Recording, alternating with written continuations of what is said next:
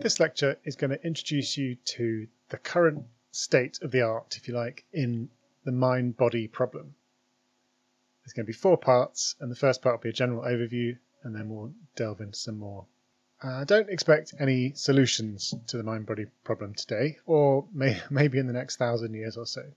The mind-body problem is a very old one, as old as people's thinking about the mind and the brain, and it's thousands of years old. So there's no obvious solution to the problem. But we're going to go through the main current positions, some arguments and some counter-arguments. And the way we're going to do that, in the first part of the lecture, we're going to have a quick recap of what we've come across before, and then an overview of the different approaches to the mind-body problem. In the second part, we're going to look at modern versions of dualism. That's the idea that there's 2 kinds of things in the universe, mind and not mind, mind and matter, if you like, and that those things can't really be separated finally. In the third part, we'll look at modern versions of monism, or materialism, or physicalism, and this is the idea that there's really only one sort of stuff in the universe, and it produces both mind and material. And in the last part, I'm just going to offer a bit of a reflection, my own personal reflection on this whole thing. So the learning objectives for this session are to identify the different modern accounts of the relationship between the mind and the brain. That is the mind-body problem, so modern approaches to the mind-body problem. And second, to understand the main arguments for and against each account. And you could read a week's worth of books and papers on each topic and still only have scratched the surface of what different people think. So this is really not about trying to do an entire philosophy degree on each argument. It's really more about understanding what are the main arguments that might be relevant to psychology and might be relevant to the mind-brain problem in modern neuroscience. So first, a recap. In psychological literature on the history of neuroscience and psychology in the brain, Descartes is identified as the person who started off this problem back in the 1600s. And his approach to the problem was to say that there are 2 kinds of things, 2 kinds of stuff in the universe. There's the physical stuff and the mental stuff. And these were separate, but they sort of interact. And the idea that there are 2 kinds of substances has been called substance dualism. And the problem of their interaction has not really been solved. Descartes' solution was to say that the pineal gland, which is that glowing thing in the brain picture at the top of the screen, that was the source of the interaction between the mind and the brain. And the only reason he picked it, I think, was because there's only one of them. If you look in detailed brain anatomy, most things have 2 sides in the brain, but the pineal gland he thought only had 1 side. So he thought, well, that must be it. And that's it, really. That's the only reason to think that the pineal gland was the location via which the mind communicated with the brain and vice versa. They don't do that. So the problem of the interaction between the mind and brain, despite being 400 years old, has not been solved. So we really just take Descartes as a starting point of how to think about the mind and brain in modern neuroscience and psychology. An idea that's come up a couple of times in this lecture series is a parallelism. And this is not quite an interaction between mind and brain. It's rather the idea that mind and brain sort of live these relatively separate parallel lives, so that things that happen in the mind stay in the mind, and things that happen in the body stay in the body. And this was an idea of Leibniz and Alexander Bain, but it's not been a very popular one because it sort of discounts the possibility that your mind could have any effect over your brain or over your body and any causal relationship. So this really didn't go down well with people who thought that, in fact, there's this feeling that you do have control over your body in some sense, so that the mind does have causal interactions with the body. So parallelism didn't really seem to fit with people's view of how the mind worked.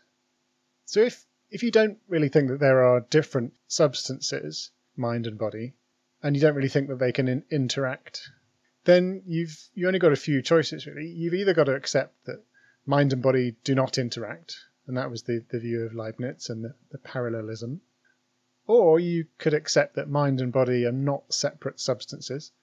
We're going to look at that. Maybe they're different properties, maybe they're only a single sort of substance. Or a third possibility is that somehow you sort of explain away this problem. Maybe we're all just confused about the mind-body problem. Maybe it's not a problem at all. And we're not really going to talk much about number one here, because I think most scientists and researchers will probably reject this sort of idea of parallelism. So the rest of the lecture then is going to be about options 2 and 3. How can we deal with the situation that the mind and the body aren't really separate substances, that there is some sort of interaction? Or can we maybe explain away the problem of the mind-body interaction? So I spent a happy morning last week scraping through Wikipedia and other sources of information to try and get it clear in my own mind what are the different views of the philosophy of mind. So take a deep breath. Let me try and explain what I've called here the mind-body spectrum.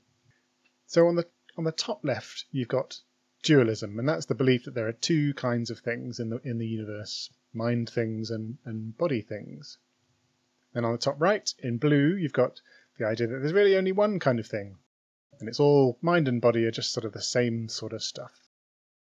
Then the rest of the many boxes, I think there are 14 boxes in this image, the rest of these 14 boxes are either slightly bluish or slightly reddish.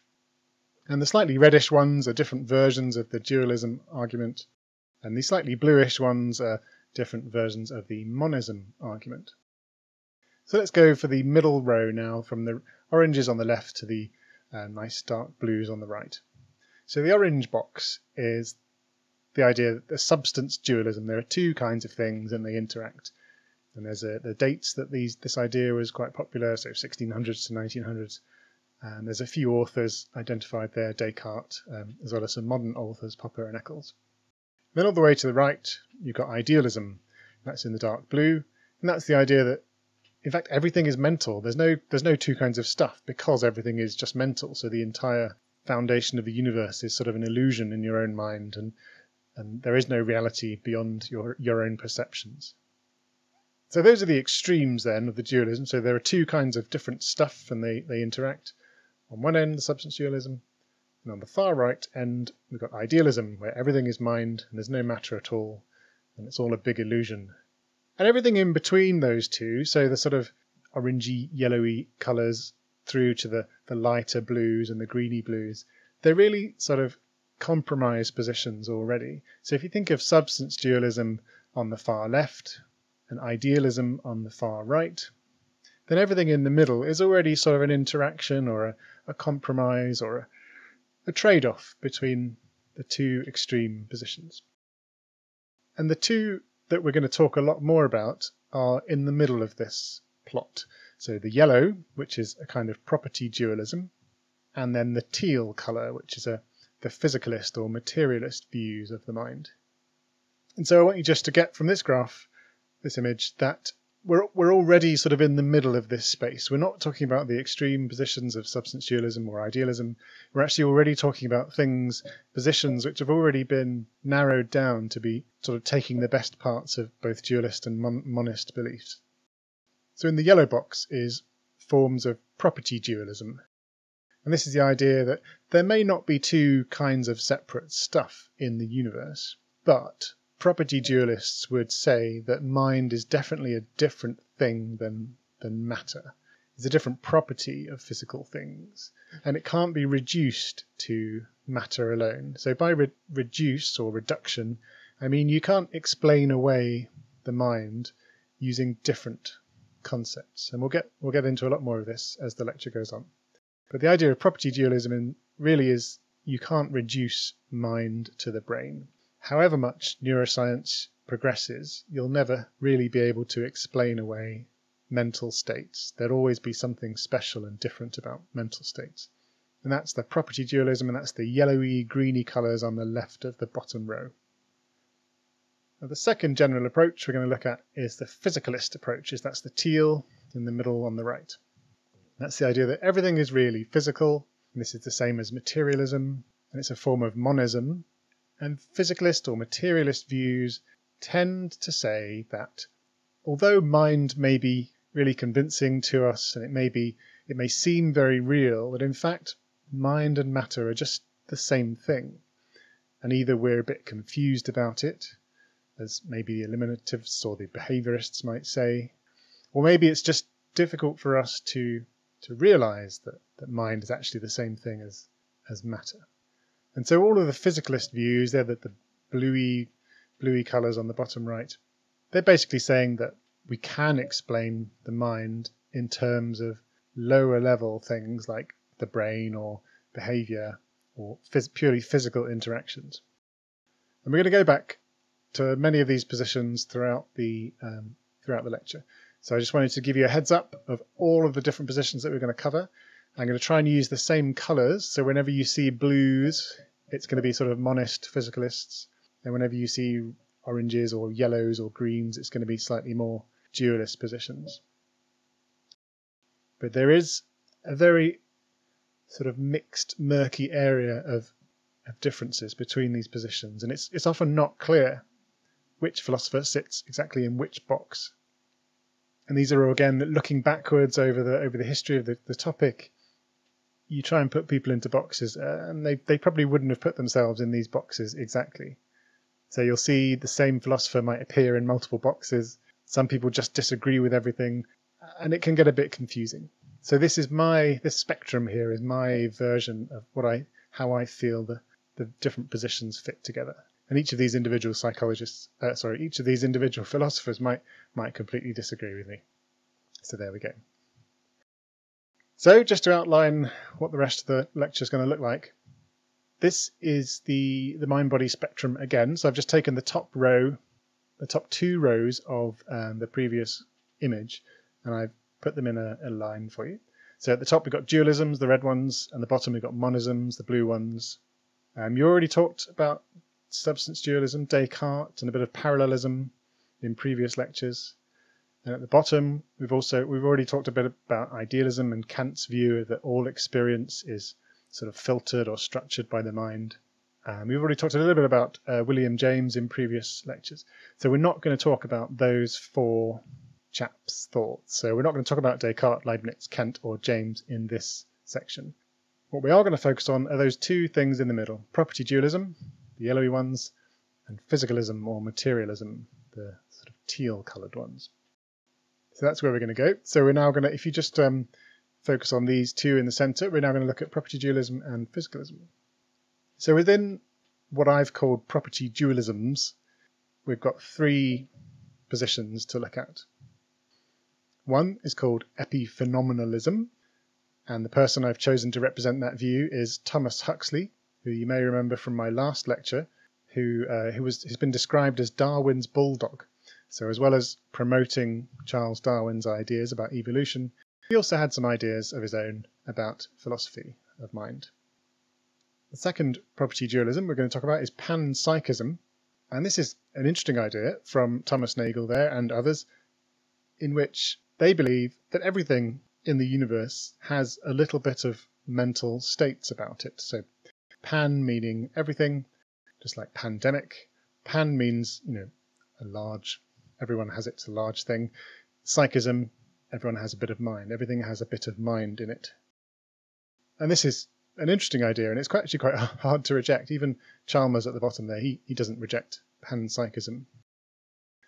And the third kind of property dualism is associated a little bit with Chalmers, although I couldn't really pin this down exactly. I haven't read his very big book yet. But this is what I've chosen to call emergent materialism. It's also called non-reductive materialism or non-reductive physicalism, and this is definitely quite a compromised position. Chalmers' view is that there's definitely a material basis to mind, but you still can't explain mental phenomena using purely physical means.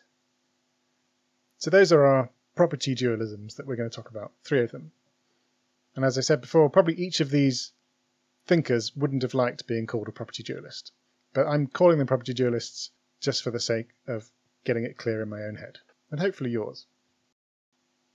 And the second group of theories we're going to look at is modern versions of monism, and I'm calling these physicalisms or materialisms.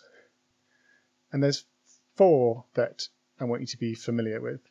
Now, you've already dealt with behaviorism and philosophical behaviorism in the previous lecture or two, so we're not going to look at that again, but you can associate that position with Gilbert Ryle, the English chap, Also, Ludwig Wittgenstein has been associated with that. So we're not talking about behaviorism at the bottom there. The three other positions that we are going to talk about, I'm calling them identity theory, that's associated with Mr. Place, functionalism, that's Mr. Putnam, and then eliminative materialism, and that's associated with the Churchlands. Now I'm giving you the image there of Patricia Churchland. I think she's probably the main proponent of this particular view, but she's married to Paul Churchland, and together they've obviously influenced each other. So they're often cited together. A little bit sexist, I think. So you might see reference to the Churchlands, but I'm going to be showing you just a picture of Patricia Churchland there, because I think she's probably the more influential philosopher of the two. When putting together these set of slides, I realized that almost all of the philosophers that are associated with psychology and experimental psychology and the mind-brain problem, they're almost entirely English-speaking philosophers. So they come from England or United States or Australia or Canada. So we shouldn't neglect, in light of our discussions last week about, in my last lecture about sort of cultural biases in modern psychology, we shouldn't forget that there's whole schools of philosophy that don't speak English, or rather that aren't in English-speaking countries. So there's continental philosophy. It's sometimes disparagingly called, I think. There's French philosophy and German philosophy and some Danish there, Kierkegaard. So there's lots of other schools of thought who discuss the mind-body problem and consciousness. I'm just going to name a few. Existentialism, that's associated with Sartre. Phenomenology, I believe that's Heidegger. Structuralism, I'm not sure who that's associated with. Psychoanalytic theory, so again starting from Freud, but many other developments of psychoanalytic theory. Critical theory, and many more besides. And so just be aware that when we're focusing on the largely Anglo-Saxon English-speaking philosophers on philosophy of mind, just be aware that there's an awful lot of other people who think about the mind-body problem. So to prepare you then for the next two parts, we're going to look at 6 positions on the mind-body problem. 3 of these are going to be dualist positions. 3 of them are going to be monist positions. And for each of these 6 positions, I'm going to give you one name of a person or philosopher who thinks that sort of thing. 1 slide description of the position, 1 slide of arguments for the position or sort of further explanations of the position and why they hold it, and then 1 slide of arguments against. So we're going to follow a very strict structure for the next 2 sections. And I'm hoping that this structure and the repeating themes and the repeating colours and the repeating people are going to help you integrate all this quite different and difficult material. So remember that as you go along, do write down questions as you're thinking about this stuff, and do post them on the Q&A site on Moodle, and we'll deal with all these difficult topics in the Q&A next week.